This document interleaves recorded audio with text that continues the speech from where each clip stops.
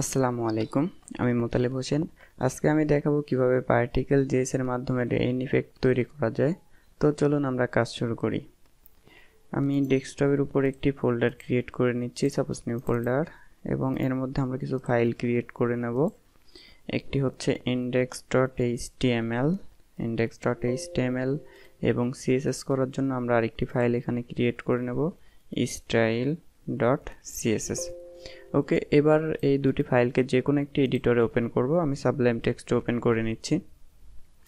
দেন open করার পরে প্রথমে আমাদেরকে HTML ফাইলটিতে HTML এর স্ট্রাকচার নিয়ে আসতে হবে। তো আমি HTML এর স্ট্রাকচারটি এখানে নিয়ে আসছি, এবং আমরা এখানে যেহেতু particle.js নিয়ে কাজ করব সেই ক্ষেত্রে আমাদেরকে একটি আইডি নিতে হবে। তো আমি এখানে একটি আইডি নিলাম bd, এবং আমরা CSS করব।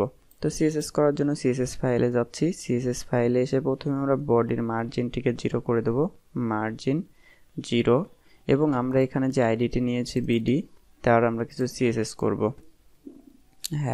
#bd উইথ করে দিচ্ছি 100%, উইথ 100%, হাইট সাপোজ দিয়ে দিচ্ছি 100 VH যাতে সম্পূর্ণ জায়গা দখল করে, এবং একটি ব্যাকগ্রাউন্ড কালার এখানে দিয়ে দিচ্ছি। ব্যাকগ্রাউন্ড কালার সাপোজ 303345, এই ধরনের একটি কালার আমরা দিয়ে নিলাম। তো আউটপুট দেখি কিভাবে এসেছে এখানে। হ্যাঁ, এখানে ব্যাকগ্রাউন্ড কালারটি পাইনি কারণ আমরা CSS ফাইল লিঙ্ক করানো হয়নি এখানে। তো CSS ফাইলটি লিঙ্ক করিয়ে দিতে হবে, style.css। এবার আমরা দেখে নিই। হ্যাঁ, ব্যাকগ্রাউন্ড কালারটি কিন্তু চলে এসেছে। তো যেহেতু আমরা particle.js নিয়ে কাজ করব সেই ক্ষেত্রে আমাদেরকে particle.jsটা প্রথমে ডাউনলোড করতে হবে। তো সরাসরি আমরা গুগলে চলে যাচ্ছি। গুগল থেকে আমরা particle.js লিখে একটি সার্চ দেব।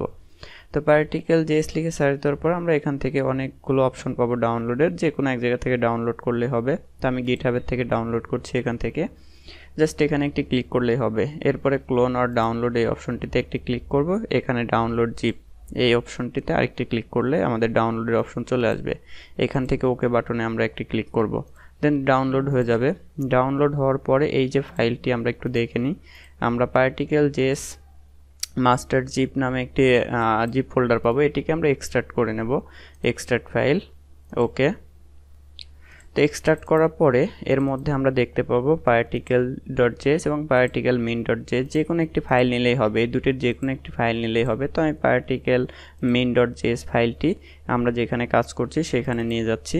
এখানে এনে সাপোজ এখানে একটি ফোল্ডার ক্রিয়েট করে নেই js নামে। js ফোল্ডারের মধ্যে আমরা particle.min.js টিকে রেখে দিলাম, এবং আমরা ওই ফোল্ডারটি আবার ওপেন করব। ওপেন করে ডেমোর মধ্য থেকে js ফোল্ডারের মধ্য থেকে app.js এই ফাইলটি কপি করব। দেন এটি কপি করে এখানে এসে পেস্ট করব।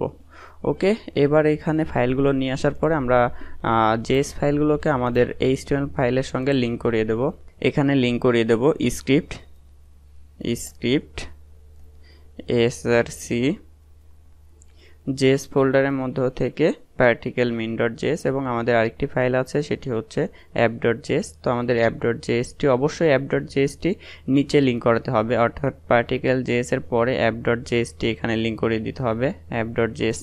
জাস্ট এভাবে লিংক করে দিলাম। এবার যদি আমরা এখানে লক্ষ্য করি তো দেখতে পাবো পার্টিকেলের ইফেক্টটি কিন্তু চলে আসবে। তো এখনও কিন্তু পার্টিকেলের ইফেক্টটি আসে নাই, কারণ কি আমরা এখানে আইডি দিয়েছি bd এবং CSS করেছি bd ধরে। তো সেই ক্ষেত্রে আমাদেরকে একটু এডিট করতে হবে। app.js ফাইলটাকে যে কোনো একটি এডিটরে ওপেন করে নিতে হবে। তো আমি সাবলাইম টেক্সট ওপেন করে নিলাম।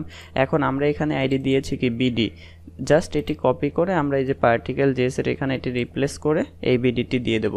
আমরা যদি এখানে যদি particle.js দিতাম, অর্থাৎ আমাদের এখানে প্রথমে কি ছিল, এখানে ছিল যে particle.js, তো আমরা এখানে চাইলে particle.js দিলেই হতো।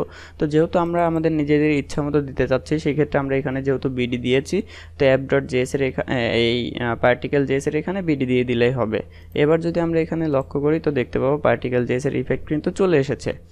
এখন আমরা এই যে সংখ্যাগুলো কম, আমরা এগুলো বাড়াইতে যাচ্ছি, অনেক করতে যাচ্ছি। তো সেই ক্ষেত্রে কি করতে হবে? সেই ক্ষেত্রে আমরা যে এখানে ভ্যালু দেখতে পাচ্ছি, জাস্ট ভ্যালুর এখানে আমরা যদি সাপোজ 800 করে দিলাম বা 1000 করে দিচ্ছি, আমি এখানে 1000 করে দিলাম। তো এবার কিন্তু এটি বেড়ে যাবে। আমরা যদি এবার রিলোড দেই, এর সংখ্যাগুলো কিন্তু অনেক চলে আসবে এখানে, এই যে প্রচুর পরিমাণে এখানে চলে এসেছে। এখন এই যে লাইনগুলো আমরা যদি চাই, এই লাইনগুলো আমাদের দরকার নেই, শুধুমাত্র বৃত্তগুলো থাকবে, সার্কেলগুলো থাকবে, লাইনগুলো দরকার নেই, লাইনগুলো আমরা রাখতে যাচ্ছি না। সেই ক্ষেত্রে আমাদের কি করতে হবে? সেই ক্ষেত্রে একটু নিচের দিকে যেতে হবে। আমি অপাসিটিটা পুরোটাই এখান থেকে 1 করে দিলাম এবং লাইন যেটি বলছিলাম যে লাইন আমরা চাচ্ছি না, লাইনটা আমাদের দরকার নেই, তো সেই ক্ষেত্রে আমরা এখান থেকে ফলস করে দেব। তাহলে কি হবে, এখন আর ওই লাইনগুলো থাকবে না। আমরা যদি রিলোড দেই এখানে তো দেখতে পাবো যে এবার কিন্তু লাইনগুলো এখান থেকে চলে গিয়েছে। এই যে লাইনগুলো কিন্তু চলে গিয়েছে। এখন আমরা এগুলো আরও বাড়িয়ে দিতে পারি। আমরা যেখানে 1000 করে দিয়েছিলাম সেখানে আরও বাড়িয়ে দিচ্ছি। সাপোজ এখানে করে দিচ্ছি 2000, বা ইচ্ছা মতো আরও অনেক বাড়ানো যাবে। যত বাড়ানো যাবে এখানে তত বেশি চলে আসবে। এই যে অনেক চলে এসেছে। এবার আমরা এই যে মাউস নিয়ে যাচ্ছি এগুলো কিন্তু সরে যাচ্ছে, তো আমরা চাচ্ছি না যে মাউস হোভার করলে এগুলো এখান থেকে চলে যাবে। তো এটি বন্ধ করার জন্য আমাদেরকে আরেকটু নিচের দিকে যেতে হবে। নিচের দিকে এসে আমাদেরকে নিচের দিকে এইখানে এই যে মুভ, এই যে অন হোভার, তো অন হোভার এটা ট্রু করা আছে, এটি আমরা জাস্ট ফলস করে দেবো এখান থেকে। তো ফলস করে দেওয়ার ফলে এবার কিন্তু আমরা যদি এখানে মাউস নিয়ে যাই এবার কিন্তু এটি আর কোথাও সরানোরা করবে না। এবং আমরা যদি এই সাইজগুলো, বৃত্তের সাইজগুলো ছোট বড় করতে চাই সেই ক্ষেত্রে কি করতে হবে, সেই ক্ষেত্রে আমাদেরকে একটু উপরের দিকে আমরা যাব। এখানে হচ্ছে সাইজ, ভ্যালু, এই যে সাইজ, তো সাইজের এখানে এসে জাস্ট আমরা এখান থেকে 2 করে দিলাম। এবার কিন্তু অনেক ছোট হয়ে যাবে। আমরা যদি এখানে রিলোড দেই তাহলে দেখতে পাচ্ছি অনেক ছোট হয়ে গিয়েছে। তো আমি একটু বাড়িয়ে দিচ্ছি, 3 করে দিচ্ছি, 3 করে দিলাম, 3 করে দিলাম। হ্যাঁ, এভাবে চলে এসেছে। এরপরে এখন আমরা চাচ্ছি যে এটি নিচের দিকে নামবে বা উপরের দিকে, এটি কিন্তু এর মধ্যেই ঘোরাঘুরি করছে। তো আমরা চাচ্ছি যে উপরে বা নিচে বা ডাইনে বামে যে কোনো একদিকে মুভ করবে। তো সেই ক্ষেত্রে আমাদের কি করতে হবে, সেই ক্ষেত্রে এই যে ডিরেকশন, এই যে মুভের মধ্যে ডিরেকশন, এবং এখান থেকে আমরা স্পিড কমাতে বাড়াতে পারবো। সাপোজ আমরা যদি এখানে 10 দিয়ে দেই তাহলে এবার কিন্তু স্পিডটি এখানে বেড়ে যাবে। এই যে স্পিডটি কিন্তু বেড়ে গিয়েছে। আমরা এখানে যেভাবে ভ্যালু দেবো সেভাবে এটি কাজ করবে। আর এখান থেকে ডিরেকশন আমরা যদি সাপোজ দিয়ে দিই টপ, তাহলে এখন কিন্তু সেটি টপের দিকে যেতে থাকবে। এই যে এটি কিন্তু এখন টপের দিকে উঠছে। এবং আমরা এখানে যদি দিয়ে দিই লেফট, তাহলে সেটি যাবে হচ্ছে লেফটের দিকে। এই যে লেফটের দিকে কিন্তু মুভ করছে। এবং আমরা বুঝতেই পারছেন আপনারা হয়তো এখানে বটম দিলে নিচের দিকে আসবে, রাইট দিলে রাইটের দিকে যাবে, এবং নান দিলে সেটি এর মধ্যেই ঘোরাঘুরি করবে। তো আশা করি সবাই বুঝতে পেরেছেন যে কিভাবে আমরা পার্টিকেল জেএস এর মাধ্যমে রেইন ইফেক্ট তৈরি করতে পারবো। ধন্যবাদ।